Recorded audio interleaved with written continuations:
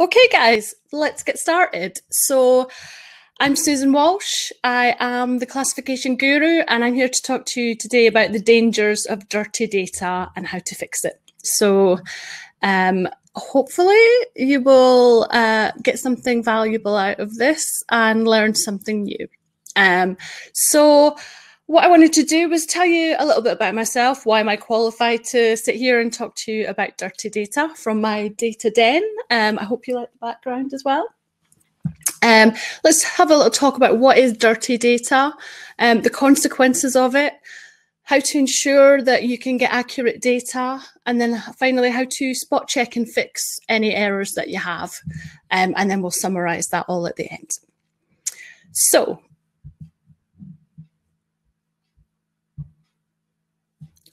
who the hell is a classification guru? Who am I to sit here and talk to you today and say, I can help you fix dirty data? Well, my background started in my 20s when I spent a lot of time working in FMCG companies. I worked in sales and did that for a number of years. That's what I thought I should be doing, but actually I realized I didn't really enjoy it, and I wasn't really sure what I wanted to do. So I did what most people do. I went and opened a shop. You know, that's what everyone does, isn't it? So I opened a women's clothes shop in Guildford, where I live. At the time, it was when internet shopping hadn't really taken off, but there was a gap in the market for smart casual office wear for women. So I had, you know, well, it was actually a pretty stressful 8 months running and setting up a shop, but I learned so much from that. But I racked up so much debt that when I finished there, I just needed a job. So I went online. I found an ad on Gumtree for some data classification work. I'd never done it before, but I thought might as well give it a try. So I went to work for a spend analytics company and did that for 5 happy years. I helped grow a team of 14 people. We all classified data. I trained and managed them all. And then I felt it was time to start a new business called the Classification Guru.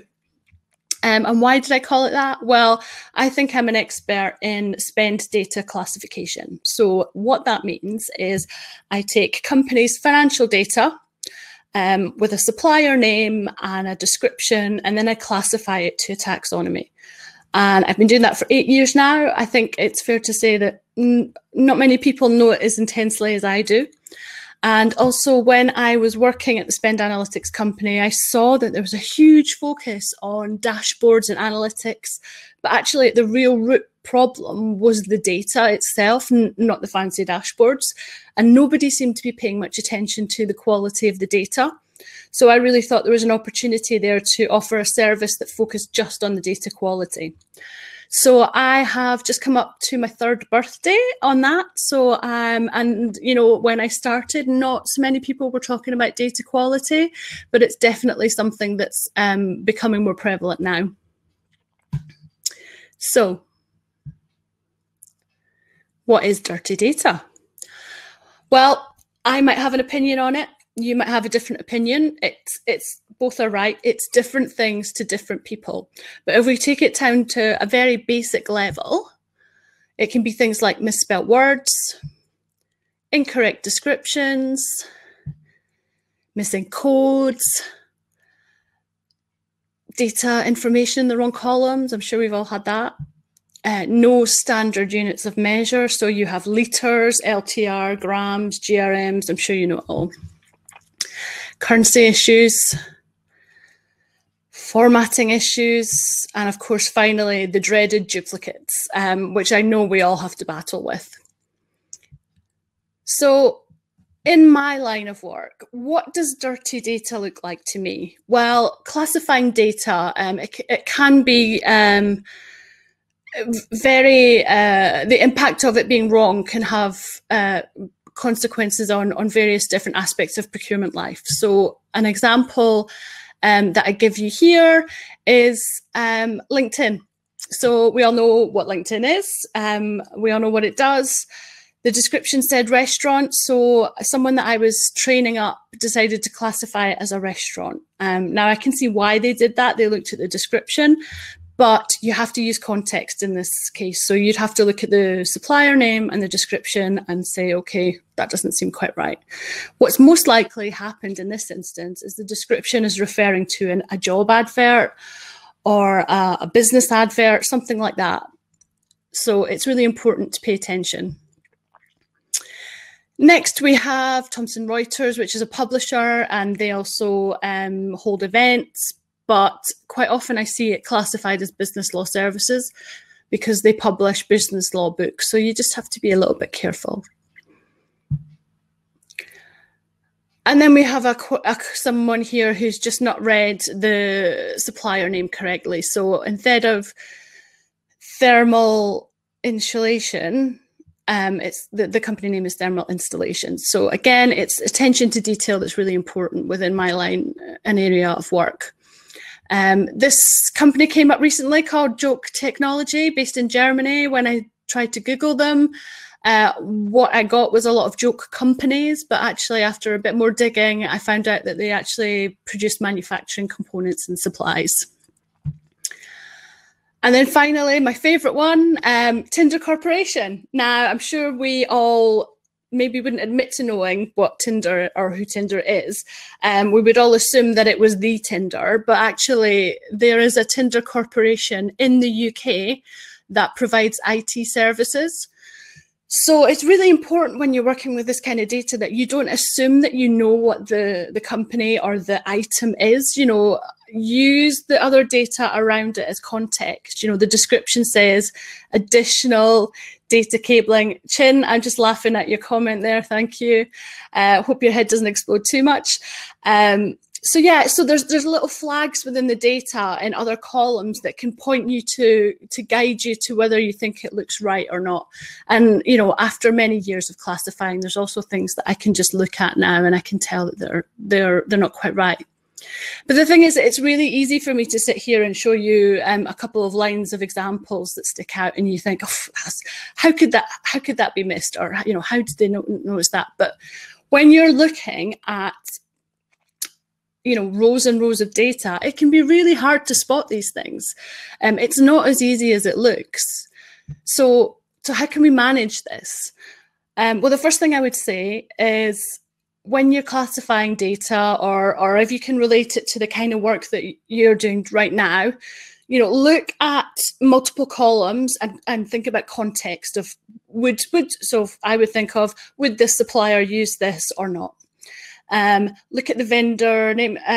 For new data, you should be checking on Google, but also Google the company with the country name, because I work with a lot of global data, so there's multiple different company names across the country. Don't assume that description is correct. And when it's financial stuff, look at the values. That can really help guide the classification for you as well.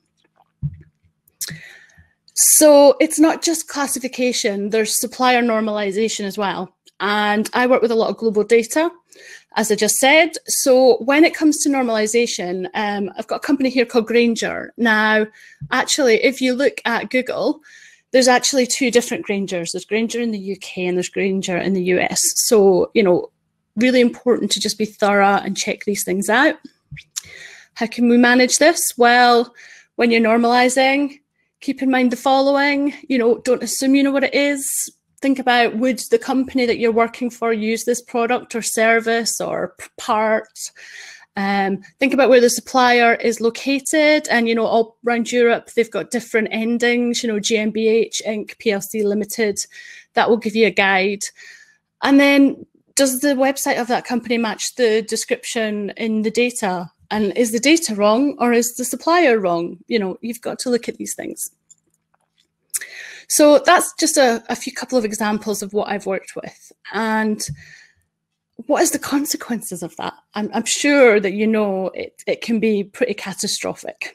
So for things like reporting and decision making, it can be dashboards that are used to make business decisions with the wrong information. It can be cost savings that you either miss or misjudge. Supplier negotiations based on the wrong information. Supplier rationalization. You might actually have less suppliers than you think you do because you haven't normalized them yet.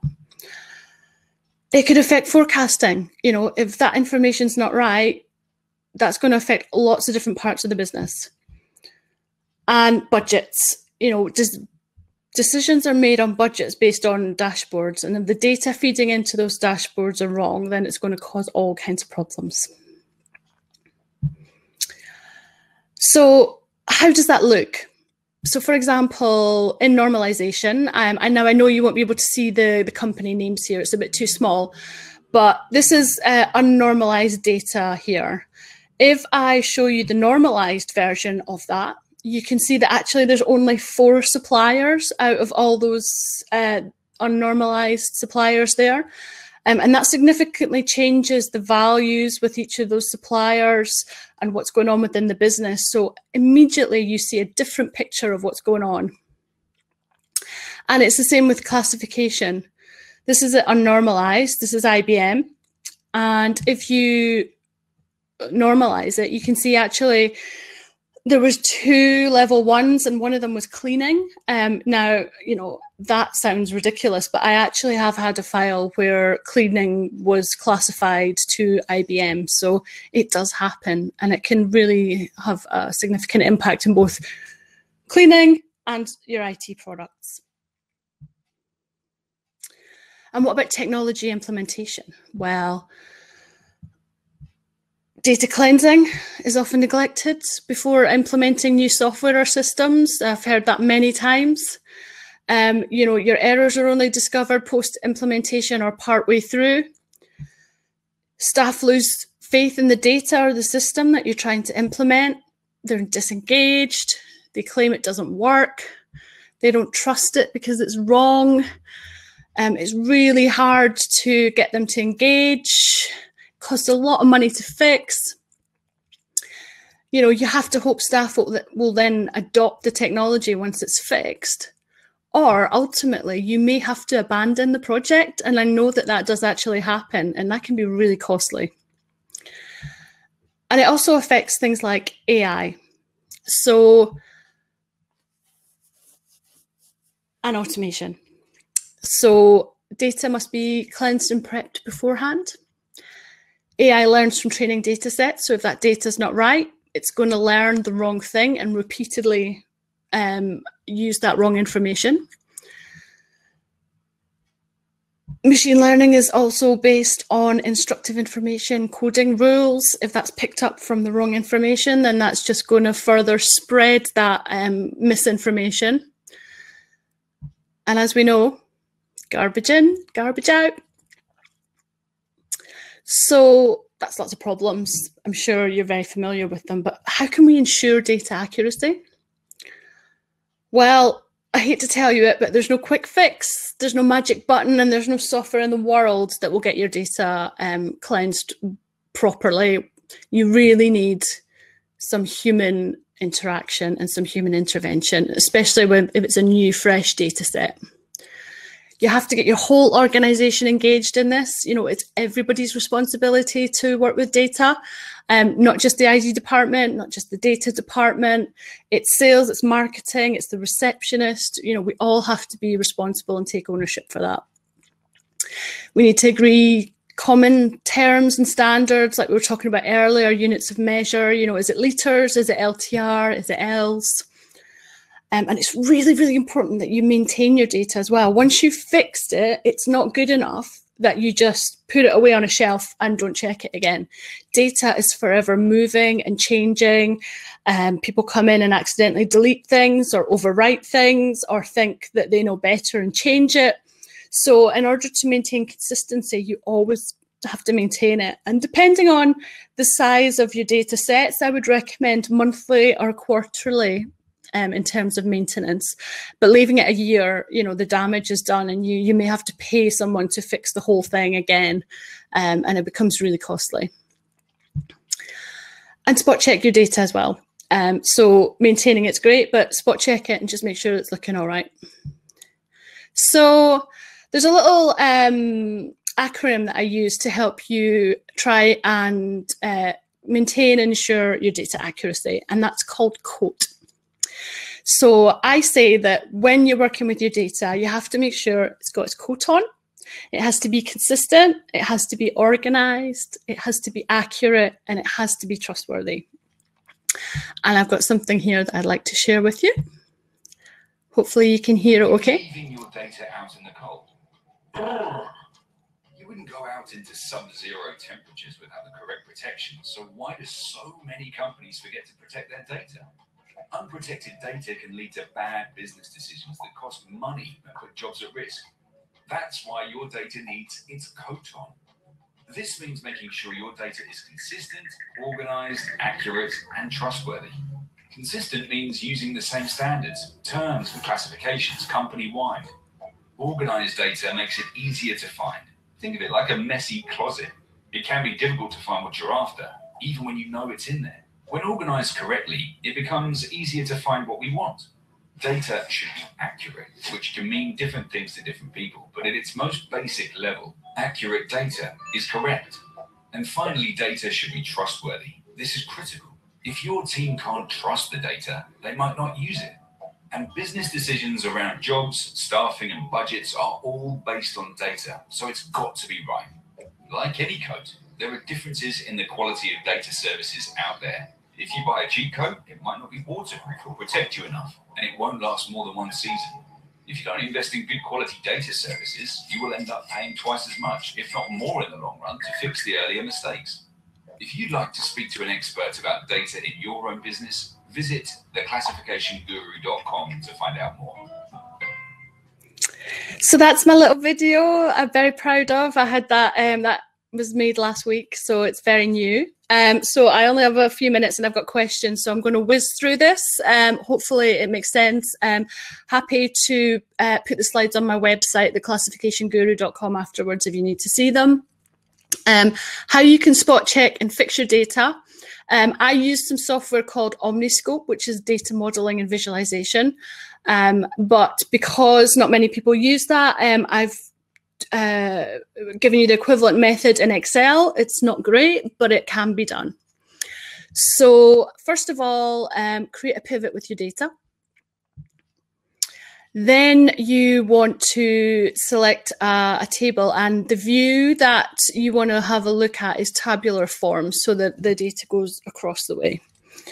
Now, obviously, this is for classification, but it could be used in other areas as well. This is, I can't even see what I'm looking at here. This is, I'm clicking on a new window, and the reason that I'm doing that, I'll show you, it'll become apparent. You want to select all, and then you want to choose vertical. And what that will do is give you two windows for your file. So you'll have your pivot table on the left, and you'll have your raw data on the right. What that then means is you can scroll down the pivot table to look for areas where things are not quite right. So if we look at Breaks, that is a UK food services company. And if you scroll down, you can see that there's some transport warehousing in there. It doesn't look quite right. What we can then do is go into the raw data tab, change that, click refresh once we've updated it, and that will refresh the pivot. So then you can go down and keep looking for further errors. If you're working with a really large data set, it's really hard in Excel. So you might want to chop it up by category, and to make it a little bit easier. Wouldn't normally recommend that, but it can be quite tricky within Excel.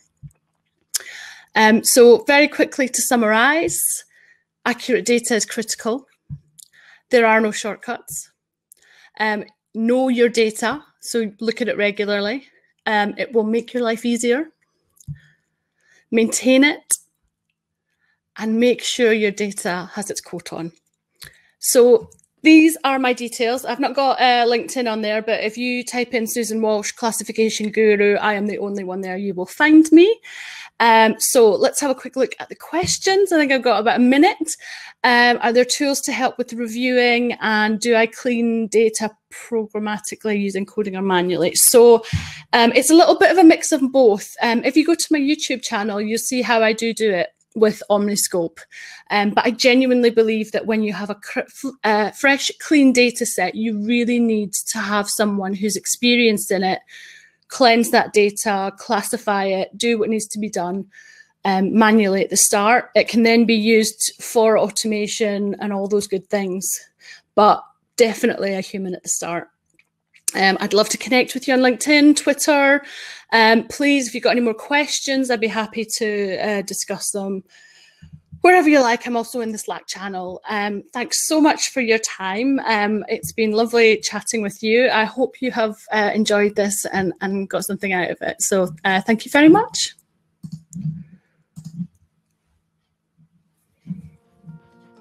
Bye.